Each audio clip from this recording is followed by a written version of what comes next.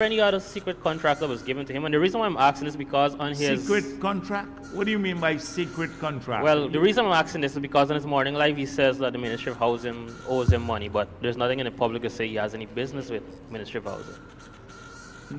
I guess they did a tender, they awarded it, but I don't know if it's a secret contract or not. Because those documents and the survey plan that they publish in Stabrook News is a wrong plan, because the plan stated in the official gazette in the Crown in the British days, stated who had drawn the plan, and the plan number is stated there as well.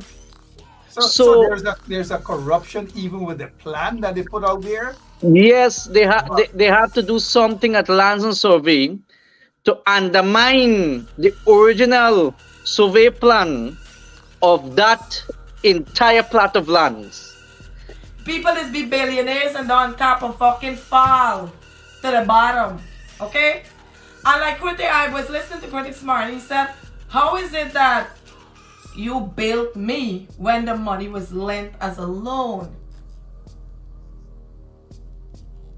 You didn't give him the money to give him a start. You loaned him the money.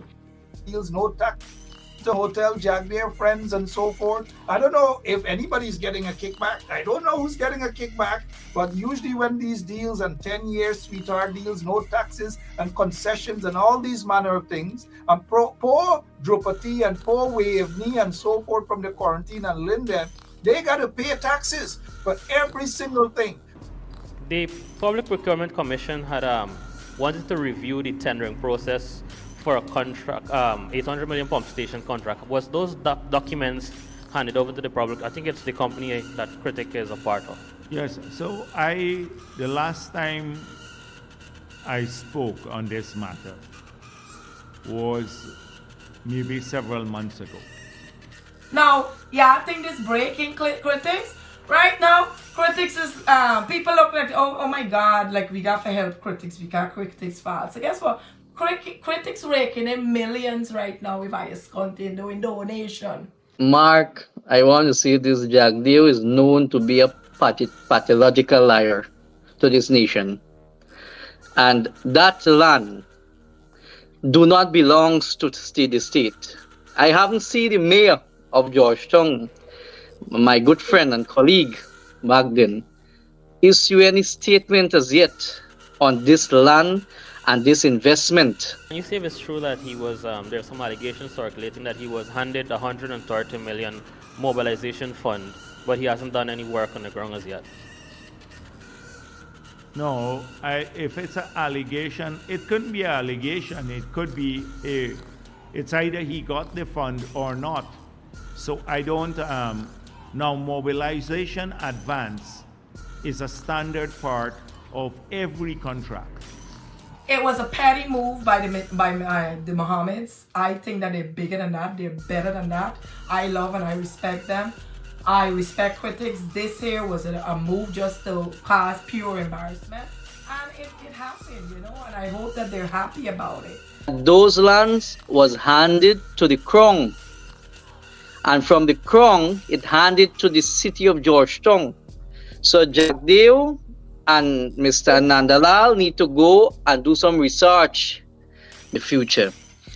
But you see, people like Irfan, the Honorable Minister Priya Manichan, they don't care about the children of the ordinary Guyanese people.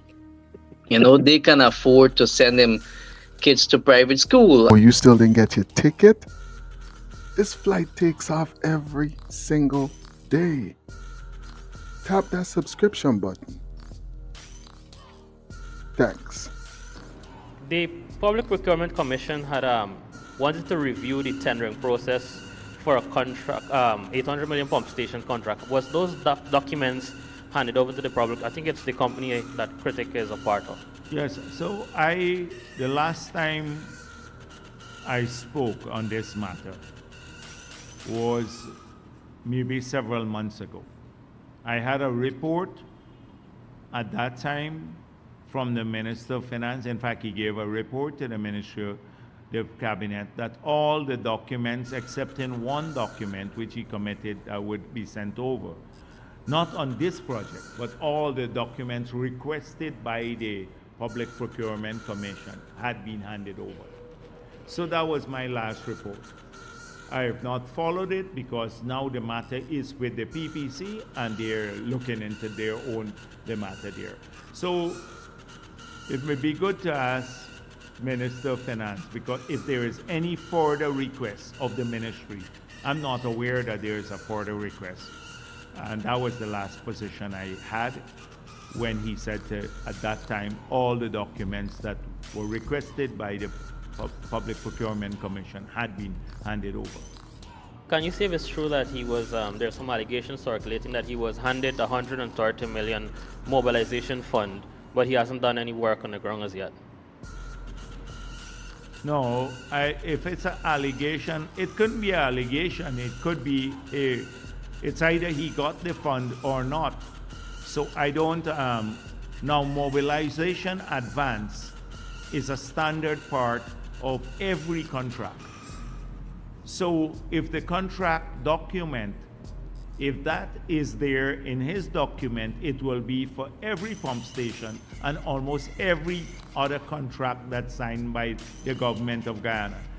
So when people receive a mobilization advance, they have to secure it against a bank document so that if they don't utilize it for the project and they run away with it, then the government can go to the insurance company or the bank that guarantees it, basically. So that's all, that's a standard practice for every contract.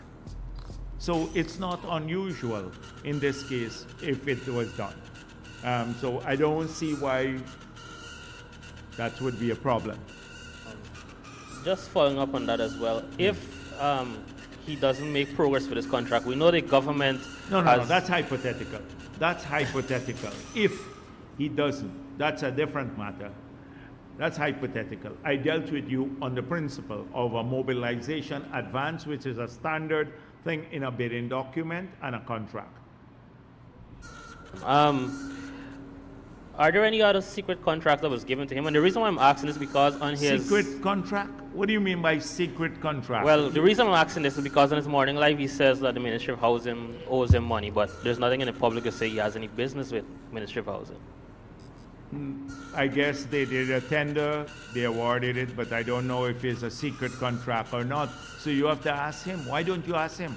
You could call him and ask him if he got a secret contract, or the minister. Yeah.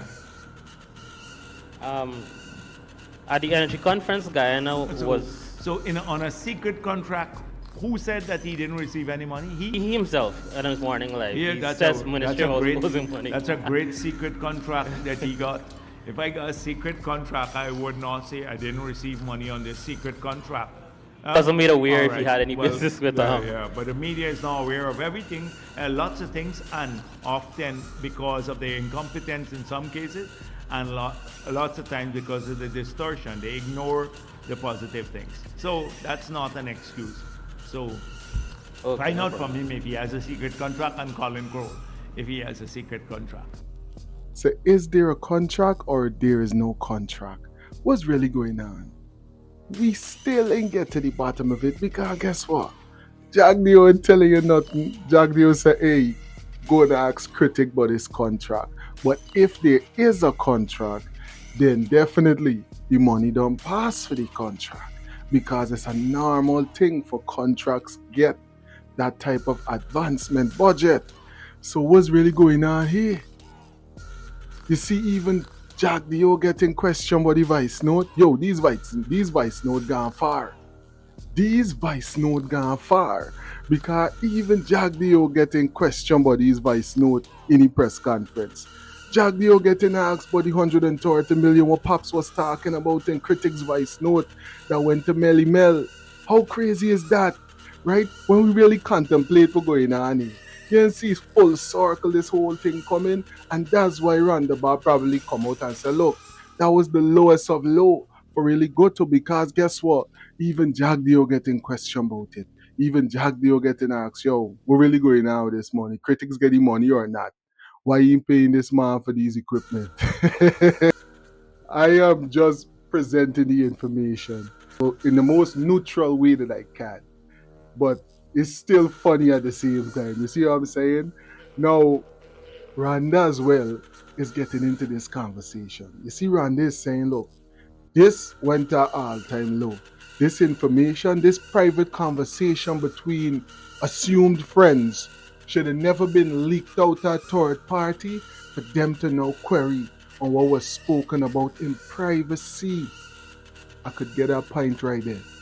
And if you're a real person, you could get a point right there. Remember now, we ain't looking at what nobody else do before or after. We just talking about that. Because I ain't saying that I agree with nothing that was said from the perspective of Miss Rhonda, or I ain't saying that I respect or I got nothing to do with anything that was said from the other people's perspective. We just looking at the real situation we're going on right here with these voice note and what Rhonda's commenting on, right? Let me hear what she got to say right now about that too. You understand? And I'm entitled to that. And like I said, I always beg Mr. Mohamed up because I love the work that he does. But leaking this fucking information was petty. And this is a level that I never expected them to stoop to, okay? This is stooping. And that's why I was upset. Because that's stooping to a level that you don't need to stoop to. You're bigger than that. You're doing so much great things for the country. So many good things for the country. Why stoop to this level? Huh? I watched Critic'S Live this morning. He's getting support after support after people pouring in support to him. Because a lot of people realize what was done was wrong.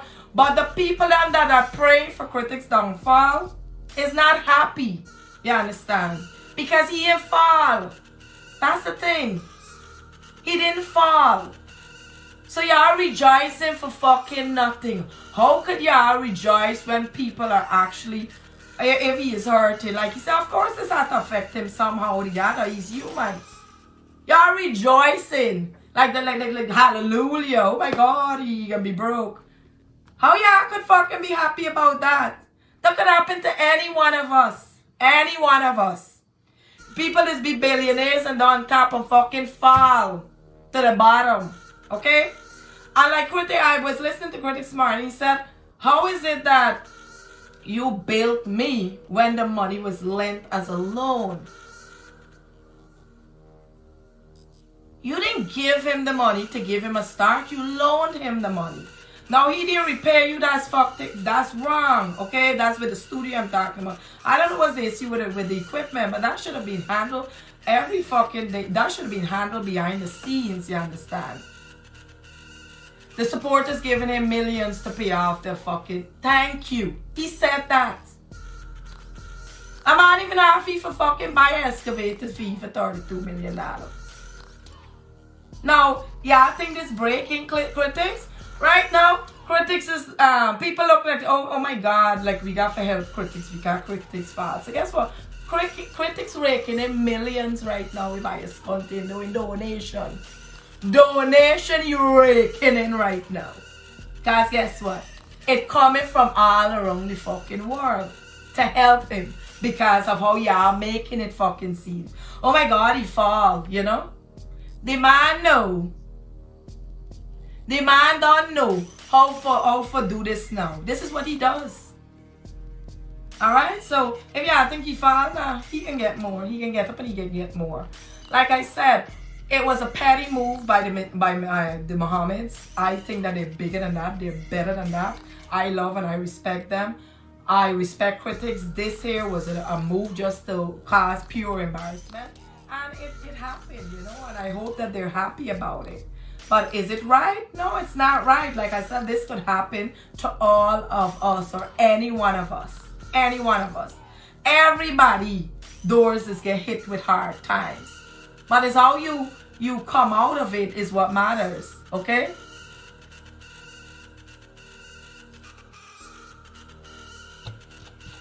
Mike.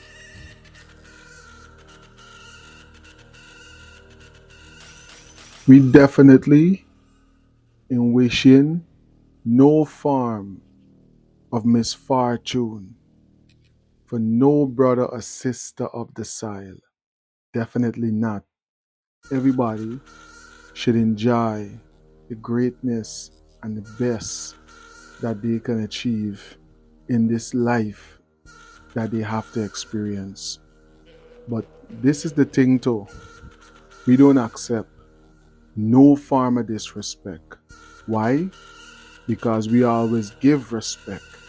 So we accept no form of disrespect.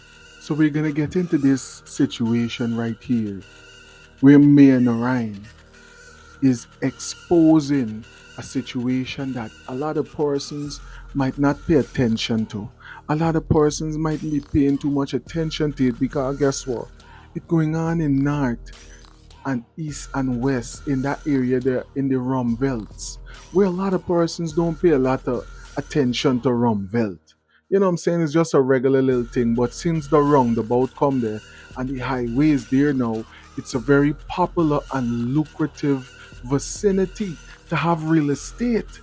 Now we hear that a lot of hotels are about to be established in this area.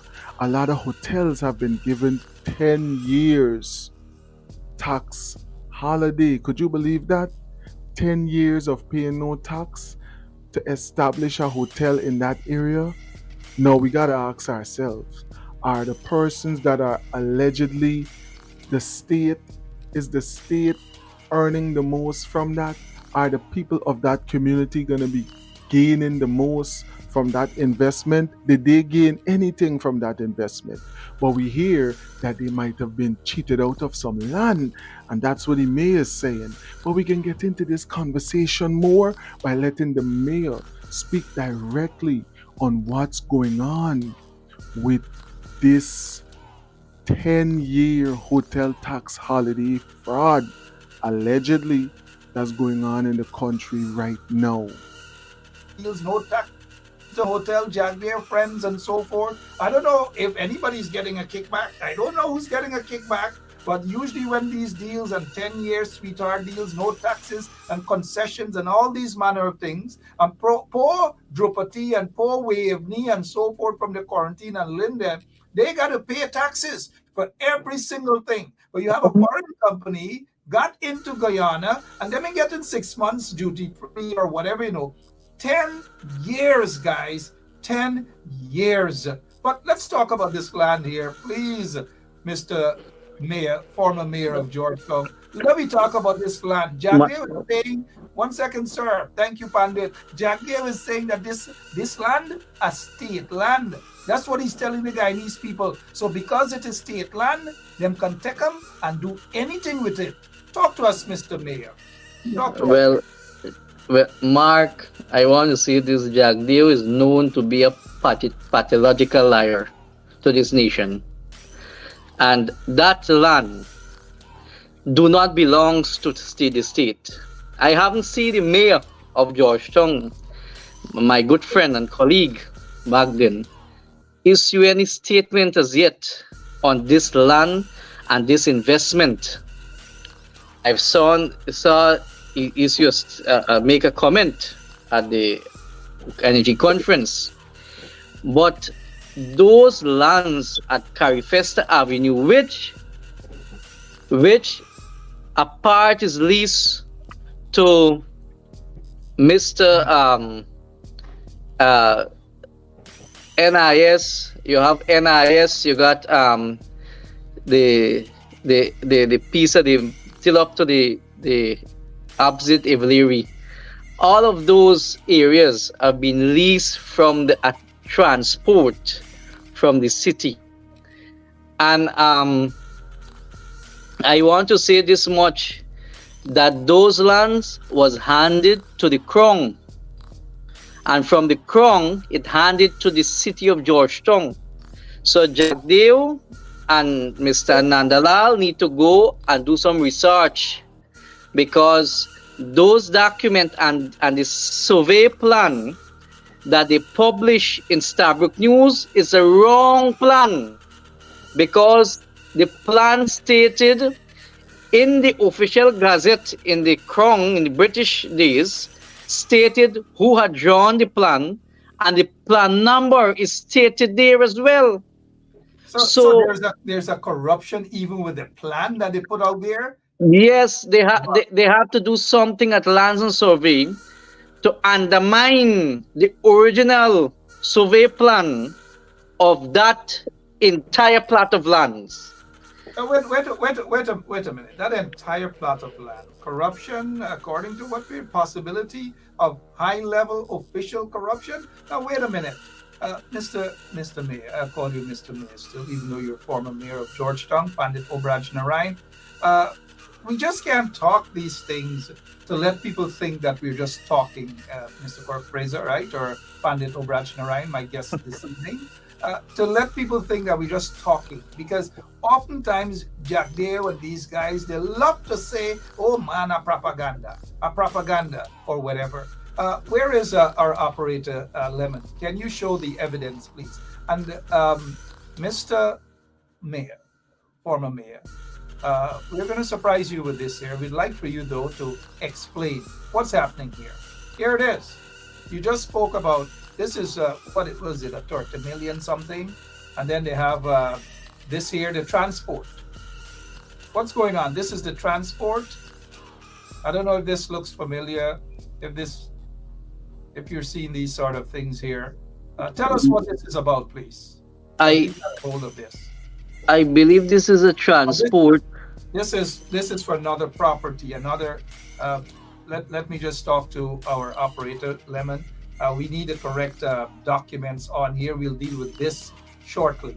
But let's touch back on that Qatari hotel, $300 million investment that Jagdeo, they apparently took this land away that goes to the city of Georgetown that belongs to the people of Georgetown. Continue, please, sir. Continue. Yes, let me say the official gazette of the British days got the plan number and also the who drawn that plan. So what they put in Starbrook News and what they publish there, it is false. So somebody in the Guyana Lands and Survey is tampering with the original document for that whole plot of land, including Nomprel Park. So the transport is there with the gazette. And I'm sorry I'm not at the city council, because those things should be made publicly already. And these matters should not be taken lightly by the city council. The city council need to come out and talk to the citizens of the city and the country at large. All this investment is happening without any consultation in the city. Well, not under my leadership. Those things that took place under my leadership, I came out boldly and speak against it. I am not anti-development. I want to see development in my country. I want to see development in our city. But remember, you have a city council, you have a municipality where you have a soil turning for such a project, and the mayor of the city didn't be invited. They didn't consult with the mayor and council of Georgetown. What nonsense! And this government speaking on democracy, publish false information in the news and the media to show people what. So those documents are there, but Lands and Survey got a big role to play in this kind of corruption and confusion and destruction of our lands in this country. You cannot duck or hide the original documentation for lands in this country. You can't go and produce one just like that because it's your friends and investors. No, you have Guyanese people right here who want to put up hotels, who want to invest, but they will never get a concession of 10 years. Guyanese don't get concession like that. If they started a business So those lands, I want the public to know, and I believe the city council should challenge the government in the court, because I know for a fact the documentation is there. I had the transport and the gazetted orders back in the colonial days in the office, and my deputy mayor, who is now mayor, has those documents as well, because we shared documents when I was mayor, documents. So I believe this should not be taken lightly. This matter should be taken serious. Those grounds is for recreational purposes and should not be changed. If they wish to change the land use for development purpose, go and consult with the city council. Go, and then it will move to housing and other stakeholders. You need a round table discussion. So this nonsense that the vice president and the president and all the ministers of government is tolerating, it is undemocratic. It is a dictatorship. It's becoming like Hitler. So we must not stand up as a democratic society and a nation to this nonsense that the government is doing in this country. We must stand against it. When the government do good, I will speak good and speak great about the government. But with this nonsense and disrespectful to our public servants and local government, we cannot allow those things. And look, for example, I don't have the information. I will send it to you, Mark. There's a letter I wrote to the vice president through his secretary in 2020. Identify projects of the city. Projects of the city. I have seen some have been executed. And those are the city council initiative.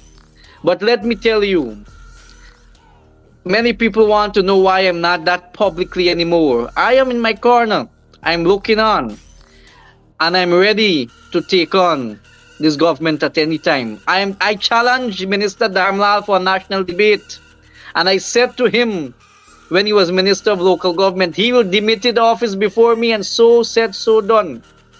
Right? Because the PPP is based on propaganda and false news to this public.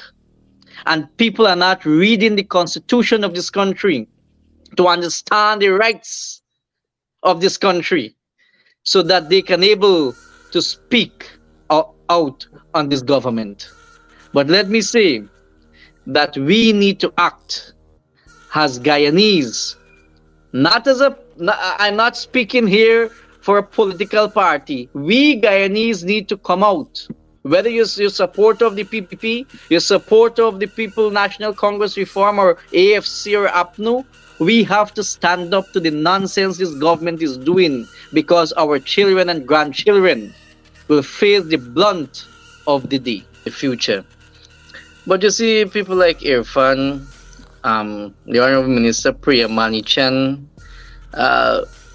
they don't care about the children of the ordinary Guyanese people.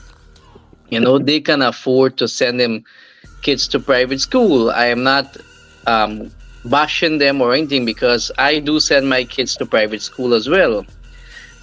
But we have to cater, as leaders have to understand the plight of the teachers. And that kind of money have been too small. It's a minor. And we must understand that this country is generating a revenue from over 6 natural resources. And where are those monies?